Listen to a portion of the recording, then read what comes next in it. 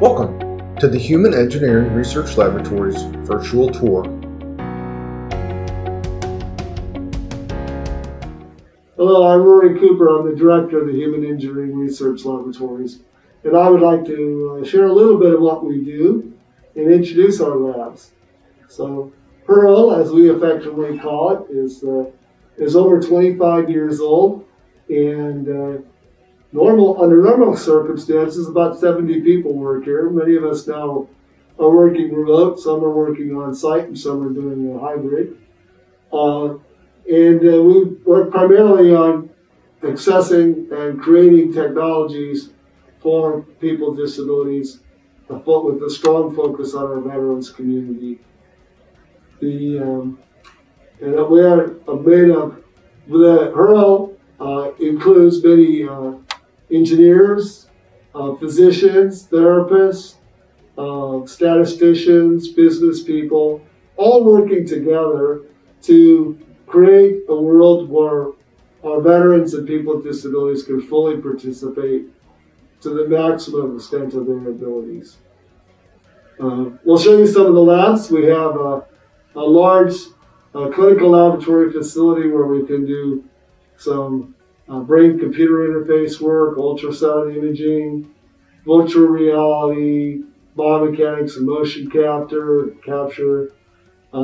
as well as a smart kitchen living environment where we use robotics and other technologies to measure things and to create technologies that make living more easily for people with disabilities. Our mission is to continuously improve the mobility and function of people with disabilities through advanced engineering in clinical research and medical rehabilitation. Great. Well, welcome. This is our high bay area space where we have a CAREN system, computer-aided rehab environment system. So this is our computer engineering rehabilitation environment, also known as CAREN. So the CAREN consists of three main components. The first is that big round stage you see in front of you. So that stage can operate on 9 degrees of freedom. So what it means is it can go forward, back, side to side, and it can rotate and it can go up and down. And this allows us to recreate the feeling of being on a variety of different terrains and surfaces when we put someone on our system. The second component is the screen that you see in front of you. So using a software called DFlow, we're able to project a variety of different virtual environments to our participants. And the stage moves forward, so when you're on it, you really feel like you're immersed in that environment. And the third component is, if you look above you, all these cameras.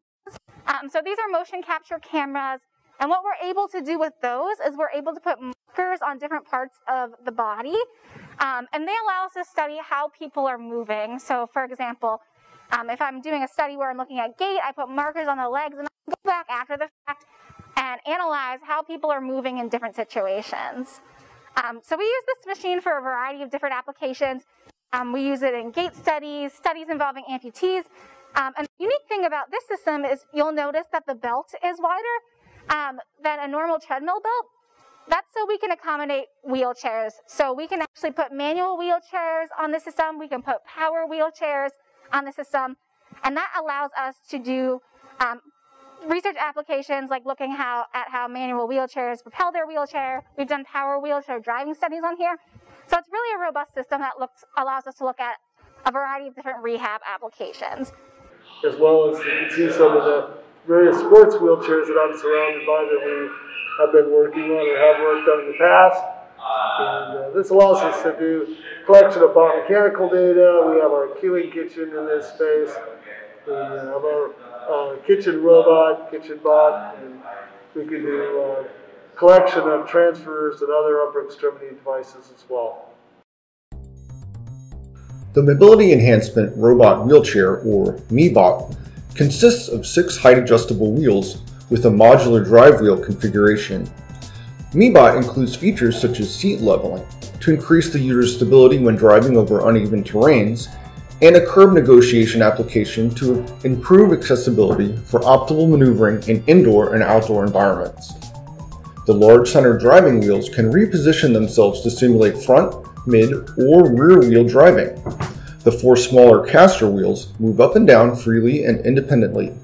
For climbing curbs, the front caster wheels lift up onto the curb, and then the driving wheels lift themselves up and forward onto the curb, which lifts the chair onto the curb. MeBot also has a unique self-leveling function within the seat mechanism, which keeps the seat straight while driving on steep hills and cross slopes, as well as during curb climbing.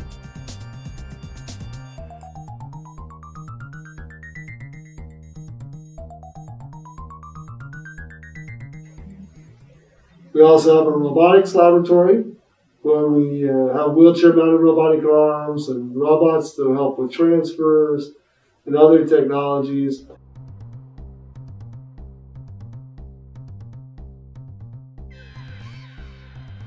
This is a gripper for robotic arms developed at HERL that provides enhanced grasping performance for people with spinal cord injury and disease for daily home and community activities.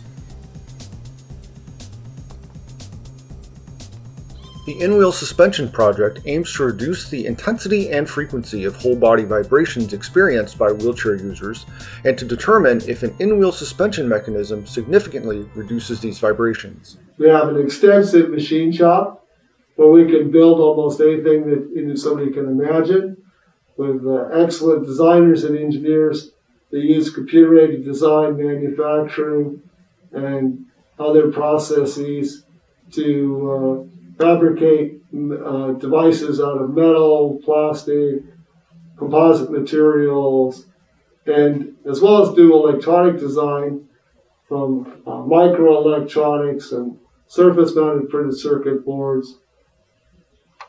Well, welcome to our machine shop and fabrication space.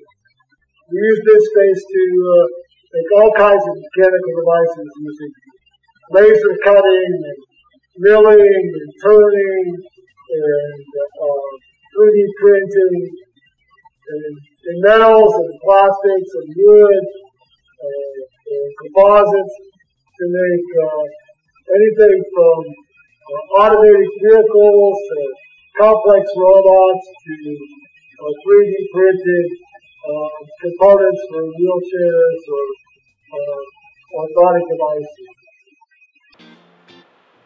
This is the DMG 5-axis milling machine. It is used for cutting complex geometry and exotic materials like stainless steel and titanium. This is our wire EDM for cutting intricate metal parts. This is our TL2 CNC lathe. HERL uses lathes for fabricating axles and other parts related to the drivetrain of power wheelchairs.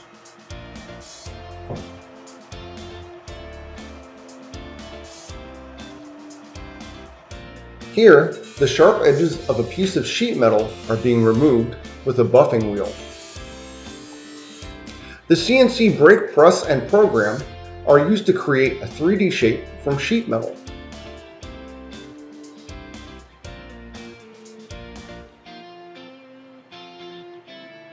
This is a laser PCB etcher which uses a laser to remove copper to make a printed circuit board.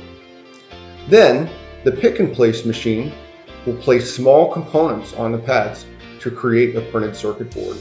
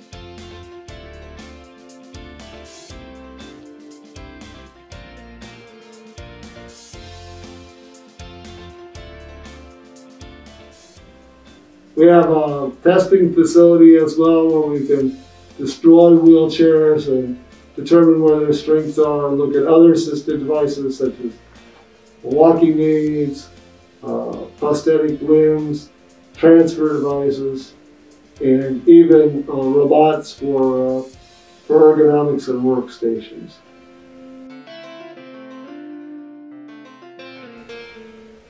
So we're a pretty comprehensive facility and with wonderful people, and we're looking to include more veterans and people with disabilities on our team and in our research, as well as looking for students from around the globe who are dedicated to helping individuals with disabilities in the American veteran community. So I hope you enjoy our tour and get a chance to see a little bit of what we do, and when it's safe, that you'll come and visit and see what we do in person.